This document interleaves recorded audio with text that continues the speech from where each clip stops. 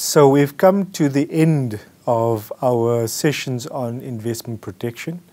And in this session, in conclusion, we essentially deal with the dispute resolution mechanisms available for an investor of a qualifying investment. So we have discussed in the past few sessions what is a qualifying investor, what is a qualifying investment, what protections are available for those investments, also not just through BITs but also through domestic legislation, to investment agreements that has been negotiated with the particular host government. So now there's a dispute. So what is the entitlement of the investor in that instance? So in most instances, if you look at BITs, it provides for an investor-state arbitration process. So what does that mean?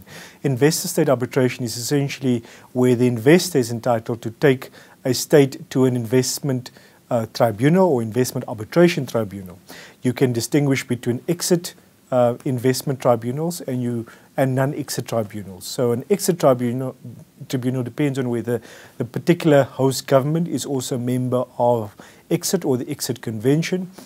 And if a member of the exit convention, the process is then dictated by the exit convention in terms of how to lodge ultimately a dispute under a treaty and what is the process to qualify for the protection under the exit convention from a dispute resolution perspective. So the ultimate consequence of an exit arbitration is that once an arbitral award is rendered by the tribunal that has been constituted, it is final and binding on the host government.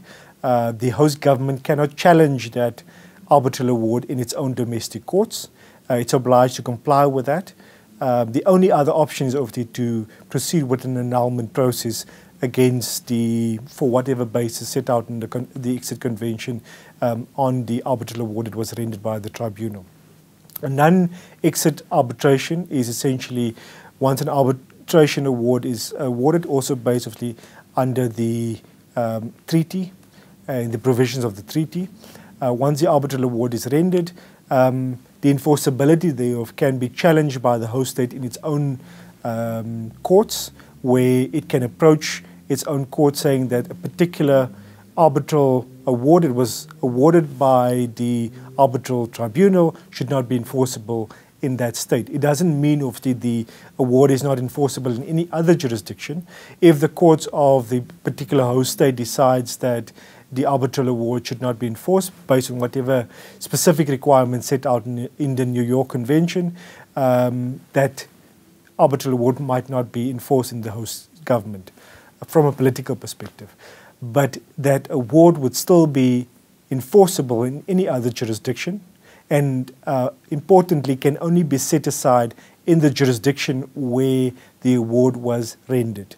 So principally, we've just set out what the dispute resolution mechanisms are in place in investment treaties. This is obviously not an exhaustive discussion. There's also a number of issues we can still discuss, which is parallel proceedings, fork in the road provisions. But for purposes of the series, it's outside the scope of our discussions.